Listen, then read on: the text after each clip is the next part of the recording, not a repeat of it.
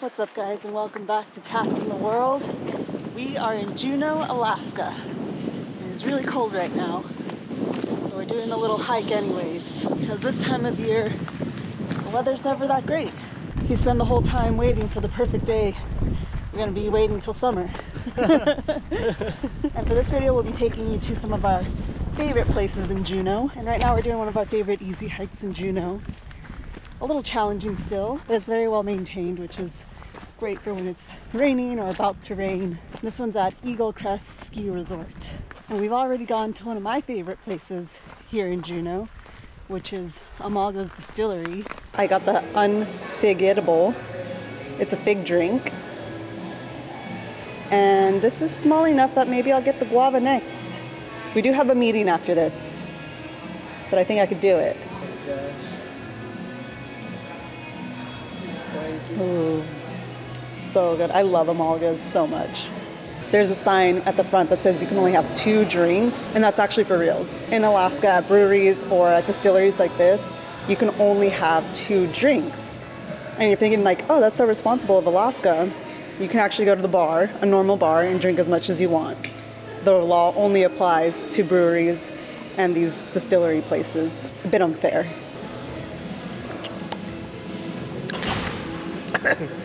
I got it in my throat. It tastes like a Jolly Rancher. Tastes like it looks. But that I got just a good old-fashioned gin and tonic. And the gin and tonic is actually really good. Very refreshing. Oh yeah. Oh yeah. That's a really good gin and tonic. I do like that a lot. Their gin is so good here. Also the whiskey. And hopefully they're restocking while we're here, because I'm ready to leave with like a few bottles. They make some of the best cocktails. Your favorite place in Alaska. Yeah, I think it might be, yeah. But we'll be going there again since we only had 1 drink. I mean, we could only drink 2, so there's more that I want to try. Yeah, they make really great whiskey too, but unfortunately it's not bottled yet. That's the ones that they're making next. We're ready for the rain to start with this hike. Got our rain gear on.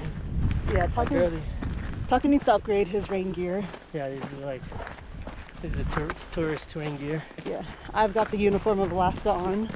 Grundens. No, it's like actual rubber.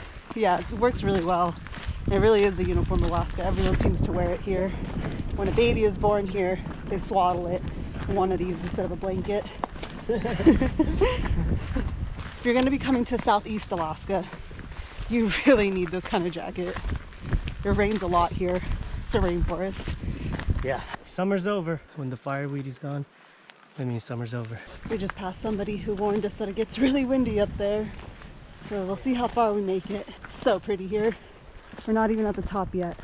And on a sunny day at the top, ooh, it's beautiful.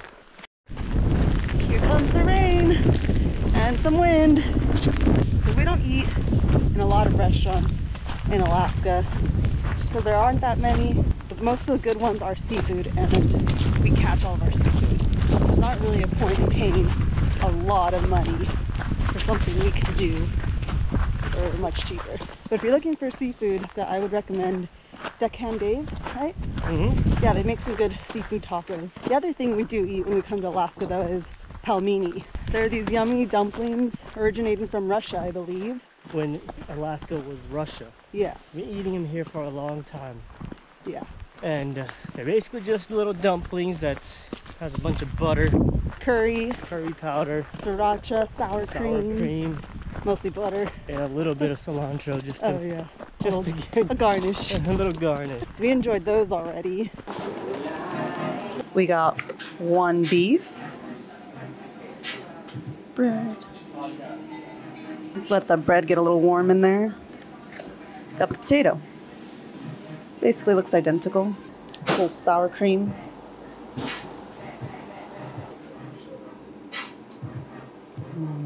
Little pillows of potato. So delicious. And after this hike, we're gonna go over to our oyster spot. So we'll see you guys there. It can be, but it's totally have it. A little bit of hot sauce. So cute. With the Barnacle Foods hot sauce. Yum. These little ones are so good.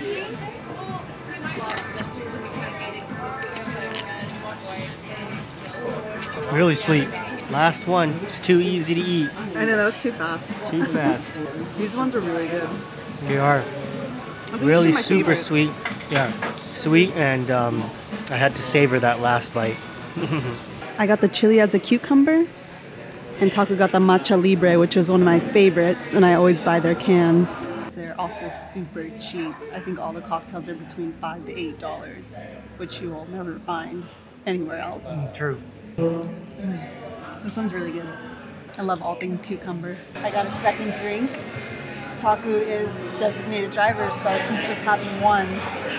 But I can only have two, so there will be no third for me. This one's the Pog. It's got like pineapple and passion fruit. It's kind of like a tropical-y drink. I think I like the chili cucumber more. This one's really good too. All their drinks are really good.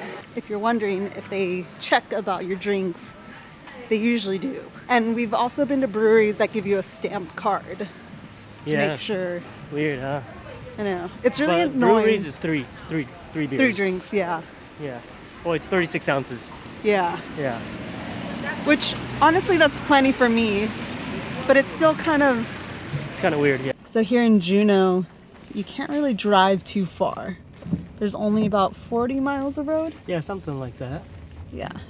So Juneau's not on the road system.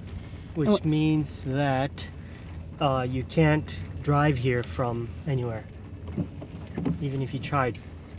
So you either have to fly in or you have to take a ferry. That's what we usually do because we have the van. But for this trip, we flew in because it's a quick trip and we don't really have the time to drive from California through Canada all the way through Alaska, take a ferry.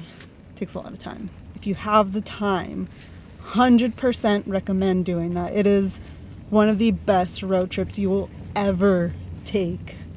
One of the most beautiful drives, the Alaskan highway. And there's so much wildlife. It's a drive worth doing. Yeah, it's a lot of fun. But I think the next place we'll take you guys to at some point is the other place we usually eat here, which is a Vietnamese spot. And you guys know how much we love Vietnamese food. Vietnamese. Yeah. That's all we've been making videos on. That's true. But we will see you guys there. We got the Old Friend noodle soup. This spot's pretty nice because it kind of tastes like you're just at someone's house. It's very much a home cooking kind of soup. This one's like a hot and sour soup. It's pretty good. Hits the spot on a rainy day. You got the beef noodle, right? Spicy beef noodle? Yep. Looks nice.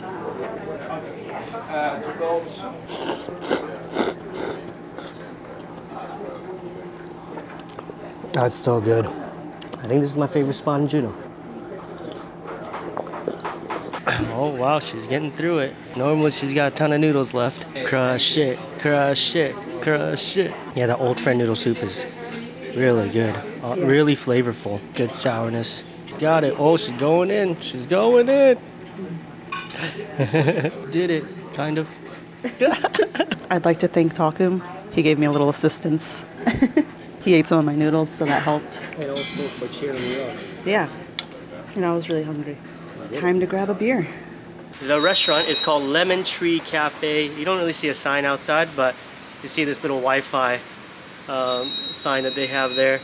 And yep, that's the place in downtown Juneau. Right across from Amalaga's. Right across from Amalaga and just up the street from The Brewery. The Brewery, which we're headed to right now. Good way to finish up lunch. Beer afterwards. And this one's a lychee basil sour. Very lychee. Not so much basil, which is okay with me.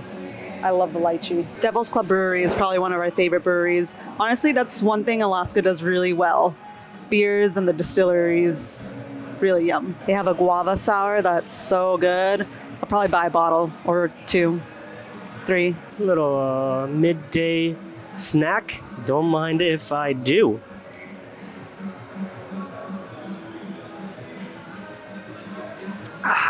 I got a Saison, Oh, a Saison. and I never get Saisons, but I felt like at midday, I'm not gonna go for the IPA right now.